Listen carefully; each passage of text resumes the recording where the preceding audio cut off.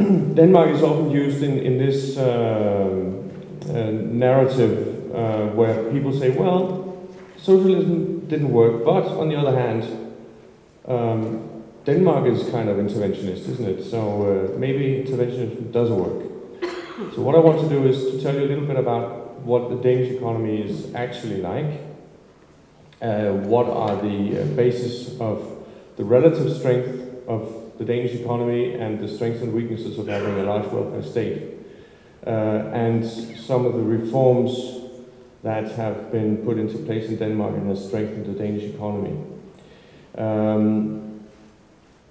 Even in the US presidential debate, there's discussion about whether the US could be more like Denmark, and Hillary Clinton wisely said the US is not Denmark. That is correct, but it's not just a banal fact. I think there's a deeper understanding here that countries can't just copy each other. Denmark is a small, historically very homogeneous country, very open economy, and the Danish experience is very specific. But I think there are some general things that you can learn from Denmark, especially in another small open economy like the Slovak economy. I'll start with my conclusions. Denmark was rich and well-functioning well before establishing the welfare state. So it's not because of the welfare state that Denmark is a rich and well-functioning country. Of course we're richer now, but so is every other country. And that has to do with innovation and technological development. And apart from the tax and spend nature of the Danish economy, and we have the highest tax burden in the world, but apart from that, Denmark is a relatively free market economy. And Denmark's wealth can be attributed to economic freedom. We just heard about economic freedom, so I won't go into that in detail. It'll save me a few minutes. High taxes and redistribution does hurt the wealth creation and does cause serious economic and social problems in Denmark, and I'll briefly touch on those. But 30 years of market-oriented reforms have kept the Danish economy afloat and relatively competitive. So I'll touch on some of those reforms, but there have been an enormous amount of reforms, and they keep coming. Every 1 or 2 years there's a major or smaller reform, and with every new government there are aims of increasing the labor supply through reforms, so lowering certain distortionary taxes, etc. Okay, so busting a myth about the Danish economy, about Denmark.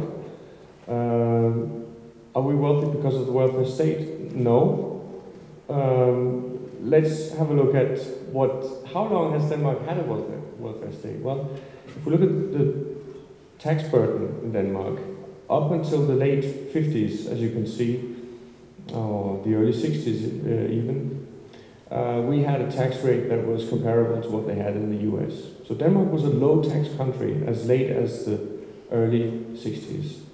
And then by the late 60s, things were changing, and we became a high-tax country with a large welfare state. So that's a fairly recent experience, and as the development in that direction didn't really run for more than a couple of decades before the Danish economy ran into a tremendous economic crisis, and we needed to react to that. And since then we've been moving in a more market-oriented direction, although, as you can see, the tax burden is still very high, and that is something that will have to come down at some point in the future. But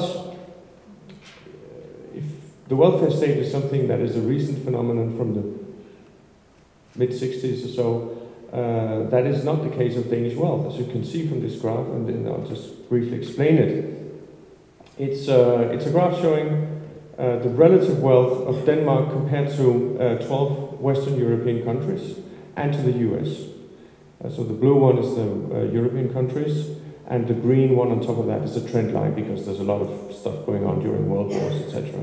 And as you can see, the Danish, anywhere above 1 means that Denmark is more wealthy. And as you can see, Denmark became more wealthy than the average of Western Europe in the period from 1900 onwards, and peaked around 1930 to 1950. So the glorious days of the Danish economy in terms of relative wealth, the time when we were at our best in terms of being at the technology frontier of what was possible at that time. We were much poorer then than we are now, obviously, given that we didn't have the internet or container transportation or mobile phones or all of that. But given the technology frontier at the time, Denmark was at its best at getting to the limits of that frontier in the 1930s to 50s. And then there's been a relative decline. So we were wealthy long before the welfare state. So I think the way you need to think about that is that you need wealth, you need a capitalist society in order to be able to afford a welfare state. But still, Denmark does relatively well despite the welfare state. And how is that possible? How is it possible to have a small open economy with very high taxes and needing to be competitive despite of very high costs?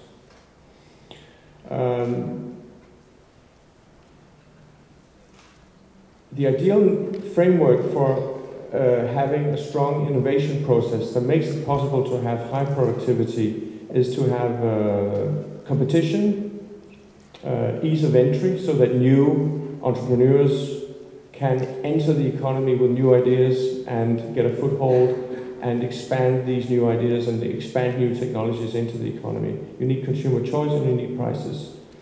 You also need rewards to risk. You need good protection of private property. You need regulatory certainty. It's also great to have market-conform regulation.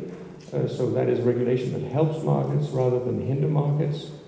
But the most important thing in terms of regulation is probably certainty. And then you need low taxation on the returns to risk. That is what we just heard about, basically what economic freedom is about. And in the Economic Freedom Index, Denmark is very well positioned. These are the sub-indices of the Economic Freedom Index. And as you can see, we're doing very well on most of the sub-indices, 17th, 10th, 7th, 8th. But then there's the size of government. We're number 157, 154, okay? So we're doing bad on that. But that is being compensated by all the others. So we have an open economy with labor unions supporting free trade, with exporting half of our production. We have a very flexible labor market. We have fairly free banking. Taxpayers did not bail out banks in Denmark. There were bailouts, but taxpayers didn't end up footing a bill. And we have very low inflation. So we have a very strong free market capitalist system, and within that we have a welfare state. In the Economic Freedom Index, we are one of them. I'm using a different one from the one used before. And in this one we're number 22nd, and the other one I think Denmark is around 11th position, which is fairly high. So the Slovak Republic has a little bit of climbing to do to get up to that level. Another way of looking at that is if you take out the size of government and just look at how is Denmark doing compared to all other countries on the other 4 sub-indices, you can see that Denmark is very economically free on all the other 4, except on the size of government. So the other 4 are compensating for the fact that we have a very large public sector. Still, the large public sector, the large high taxes, large transfer payments is harming the economy. Here you can see what happened when we created the welfare state, the proportion of the population that became either dependent on public transfers or public sector employees. We have 2 million people who are dependent on public transfers out of a population of 5.6, and we have now a public sector of around 800,000 people. So that's way over half the population who are actually public sector employees or living on transfer payments. So they all personally benefit from a larger government and higher taxes. That also creates certain political problems, as you can imagine. That's a cost of the large welfare state. Now, this is obviously a very simplistic way of describing a very complex development. Economic history in Denmark is more complicated than that, but I think if you want to simplify it, this is a reasonable way of doing it. We've been through a development where we moved away from a market-oriented direction, a model, and towards interventionism, towards a large welfare state. And then we had crisis Denmark in the early 80s, Sweden in the early 90s, and after that we've had a series of reforms. These are some of the reforms that took place in all of the countries. Sweden had a huge tax reform, lowering the marginal tax rate, abolished inheritance tax, and different other processes. In Denmark, we cut the unemployment benefit period and the level of unemployment benefit. We pegged the Danish kroner to what is now the euro, was the Deutsche Mark. Marginal tax rate cuts, retirement reform, and all kinds of other reforms. That wasn't easy. This is a picture from the mid-80s. It's the then Danish Prime Minister, Poul Schlüter. He was conservative, the longest sitting Prime Minister in post-war time. When you see that picture, you can wonder how that was possible. And that was pretty much the atmosphere at the time. It was very tough to introduce those kinds of reforms. But what happened was that they got going. And since then, a lot of different governments have carried out reforms. And these are some of the effects. This is the effect on structural employment. So structural employment increases when you lower transfer payments, when you make the labor market more flexible in different ways. And all kinds of reforms have been taking place. We used to have an unemployment benefit period that was, in effect, indefinite. Then it was lowered to 11, to 7, to 4, and now 2 years. I think 2 years is still too long, but it's better than 11. This is what happened to the top marginal tax rate under different governments, as you can see. The corporate tax rate is coming down to 20, so watch out, Slovakia.